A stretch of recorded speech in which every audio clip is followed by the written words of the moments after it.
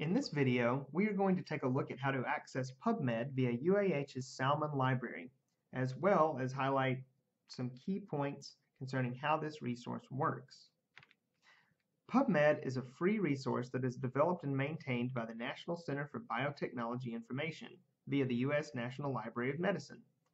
It is a database that includes over 23 million references for biomedical literature.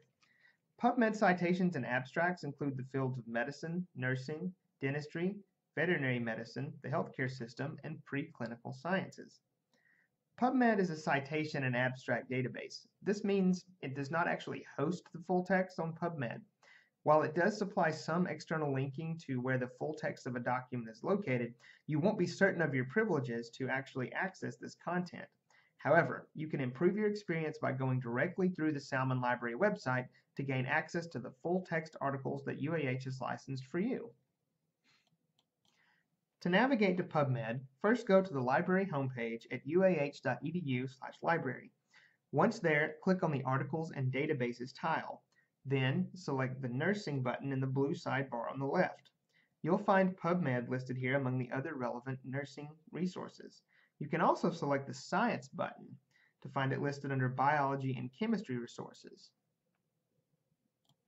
This is the default PubMed interface where you can execute basic or advanced searches. Let's say we are looking for resources on the topic of chemical peeling.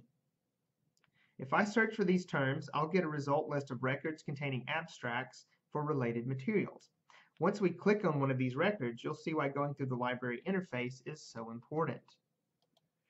This article, for example, tells us full text can be found through publisher Elsevier. It looks like UAH doesn't have access to the particular journal this article is found in, and I'll show you why in just a moment. Clicking on this link that says Elsevier will only offer us an option to purchase the article, which we do not want to do.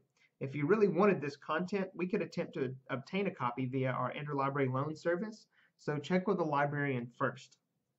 Also, take note that if you had gone to PubMed's website directly, rather than through the library portal as we have just done, you would still see an option to purchase the article even if we at UAH did have the content. So, how do we help? Well, going back to our result list, let's select another article. You'll see an example here on the right under the full text links option saying ACS Publications and Find at UAH. Here we have access to an article published in an American Chemical Society title. The Find at UAH blue icon is the giveaway here, indicating that Salmon Library provides access to this content via the American Chemical Society website. Clicking on either of these buttons will take you to the full text. If you had searched PubMed by going directly to their site via a Google search, you would have gotten the same record with just one link present for the American Chemical Society, and you would not be recognized as having the rights to access the full text. So remember, go through Salmon Library's established guides. Doing so will save you time as well as make you a more efficient researcher. If you ever need further assistance, contact one of your librarians. We're here to help.